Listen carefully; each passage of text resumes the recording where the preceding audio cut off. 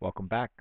In our next topic on the application of the derivative, we're going to take a look at extrema of functions, or what we're talking about as the highest and lowest points of functions. Probably the most critical piece of this is identifying what are the critical numbers. We're going to deal a lot with maxes and mins over the next couple of weeks in describing graphs and what's going on with graphs and all that stuff. And the first step is always going to be to find the critical numbers. So the critical numbers are going to occur when f prime of c equals 0. So when you take the derivative, you set it equal to 0 and you solve it, you're going to find those c values.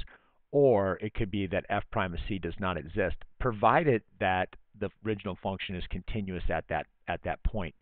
Those are called critical numbers. Now, the critical numbers are potential turning points of the graph.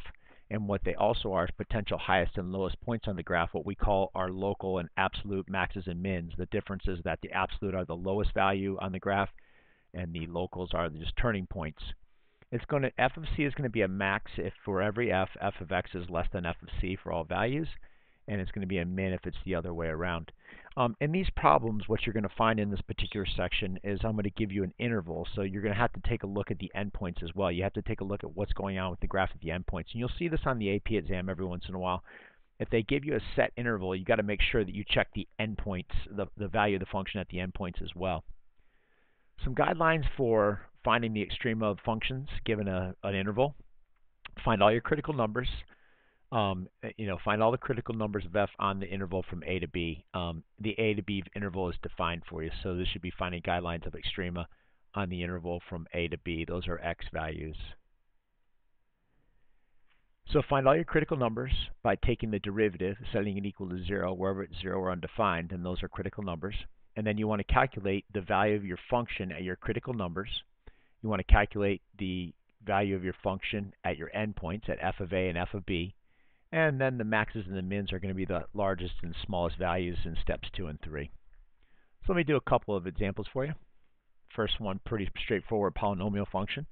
Our first step in these problems is to find the derivative. So f prime of x is going to be 3x squared minus 12. Factor out the 3. Continue to factor.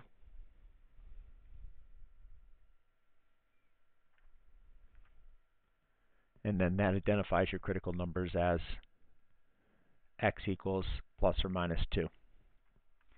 I'm then going to notice that I'm on the interval between negative 3 and 5, so I have to calculate the endpoints. So I'm going to calculate f of negative 3, and I got that to be 9. I calculated f of 5, and I got that to be 65. Then I have to do f of my critical numbers, f of 2. I got to be negative 16. And f of negative 2, I got to be positive 16.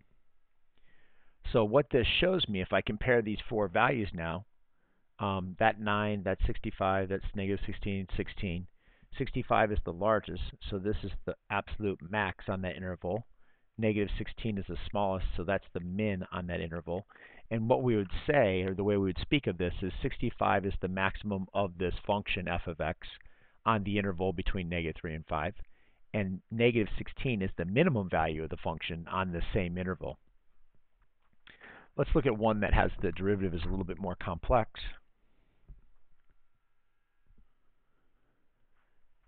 This one is f of x is x minus 1 to the 2/3 plus 2. And we want to find the maxes and mins on the interval from 0 to 9. So find the derivative, f prime of x.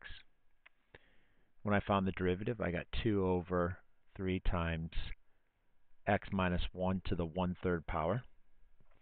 And notice that the numerator can never be 0, so the derivative can never be 0.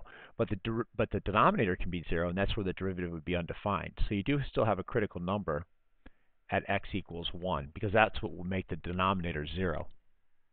I then need to calculate what is f of 0.